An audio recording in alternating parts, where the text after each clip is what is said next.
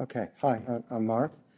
Look, I'd like to preface this by noting that this project was for a young couple, and the couple undertook to do a lot of the construction themselves. They engaged me to do the design, but not to administer it. So I had to take that into consideration when designing the building, of course. So keeping it simple and simple construction technologies. The site's located in Neville Street in Carnegie. It's one of many dual occupancies that are consistent down the street. That's the site. It's a long, narrow site with its orientation to the north. The existing house, clinker brick house, typical of the era, and of what's in the street. It had some nice internal details that were, worth preserving and working with. Didn't form the fundamentals of how I designed the building, but we certainly didn't get rid of them. The inside of the building, it's a solid brick home. We preserved the entirety of the existing footprint. The internal surfaces and materials, obviously the building needed to be stripped out, insulated, rewired. It had to be underpinned.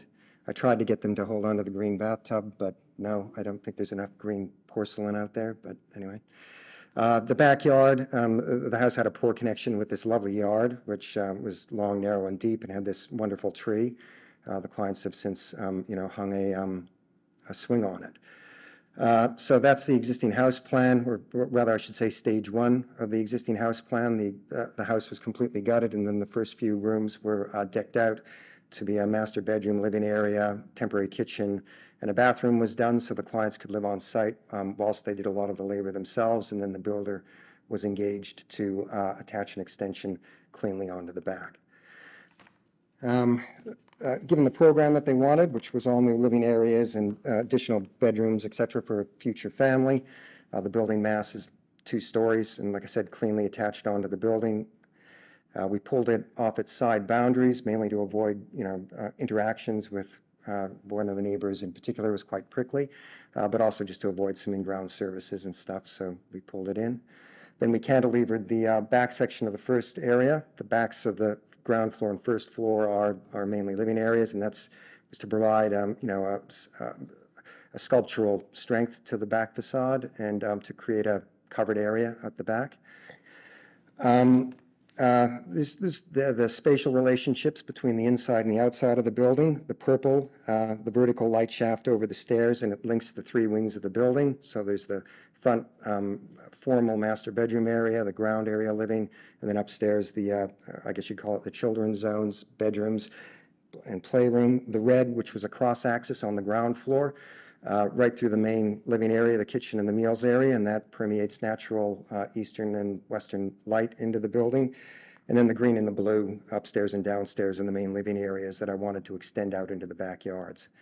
This then created the window penetrations into the main building masses, but this creates an overlooking problem.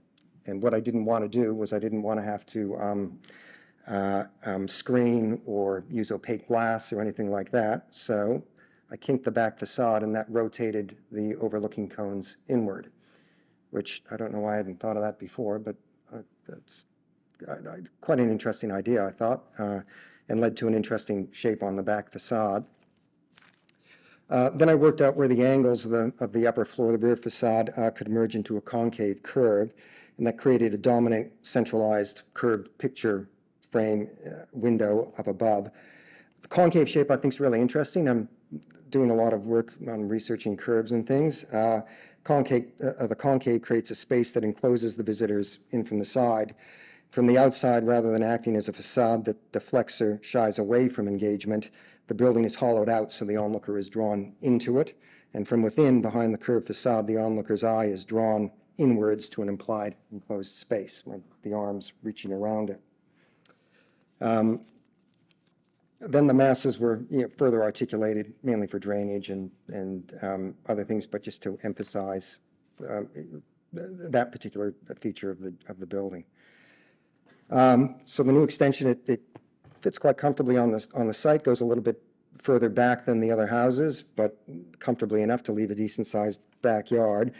The clients, they were committed to energy, solar energy, and installed a lot of solar panels on the roof, and that subsequently heated up the concrete slab. To date, their electricity bills are in the single digits, which is terrific given what's happened over the last little while. In the plan of the building, the front entrance was moved back from the walk-in road, which is where it really originally was, but back in here so that there are three distinct wings to the building. And the entrance is signified also by the curve around the laundry. The front being the parents' wing, the back being the living space with linear kitchen, and then upstairs bedrooms, and then the family room. The elevations were rationally disciplined to accommodate cement sheet and nail strip. All of that had to be installed we didn't want to have to get specialist installers out, so the carpenters and the owners, I think the owners ended up doing the rendering. The carpenters put the nail strip up. The sections note the split level, the cantilever, which is the main feature, and also the vertical spaces of the void. And to kind of lock the clients in, I produced some, typically do these sorts of images. I'm sure everybody does now. But in particular, I wanted them to see what the important aspects of the building were. This was also issued to the builder. So the rear facade, the open staircase, steel staircase, and the open spaces, using very, simple and basic materials, just polished concrete, simple Laminex, Caesar stone. I mean, the kitchen joinery in the end was installed by Freedom Furniture, all to keep the budget down for this young couple. This is the main view of the back of the building, obviously at dusk, showing how it penetrates in.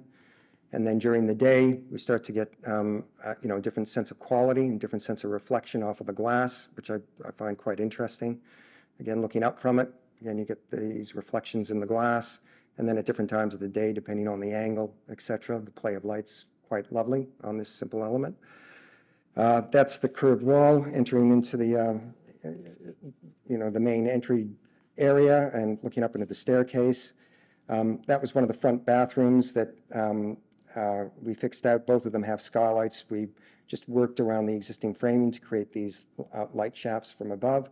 I always like to get as much natural light and ventilation into a bathroom, obviously. I think most of us probably do. That's the staircase. The stair was designed to be fabricated by a steel fabricator, so the steel portion goes in, then it's used as a working stair throughout the build, negates the necessity of temporary stairs or ladders, etc. And then near the end of the build, it's painted up, and then the pre-polished treads are put down, and the glass balustrade was hung. The balustrade's actually hung off of the beam above, and then it's just pinned onto the sides. The handrail is a feature that I often like to put into buildings, particularly if I have the stair as this linking element that links all the spaces in the building together. At nighttime, I've done it on my own house, the only light that has to be on at night is that light. And you can see all the way from the living area, all the way to the front room, and then all the way up to the top. Sorry? Oh, 1 minute. Oh, shit. Okay. Details on the stairs. Again, the transition to the split level, polished concrete.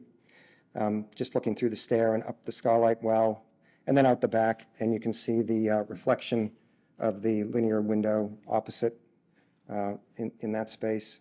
And the seating, the kitchen area, linear kitchen. Looking out the back, you can see the tree, then back into that. Then upstairs, we get that curved facade, interesting sort of angle looking inside and out. And then looking out onto the tree, and then at dusk, the quality of it changes, obviously. And then from the other side, during the day, a nice outlook, but preventing you from looking hard out onto the sides with those wings, and then onto that curved piece of glass. And then again at dusk, I apologize for the photograph, but at nighttime, it all becomes completely opaque, and you get these fantastic reflections. It was tricky to get a photograph of it. That's actually me behind the distortion. And then at nighttime, obviously, it just all opens up.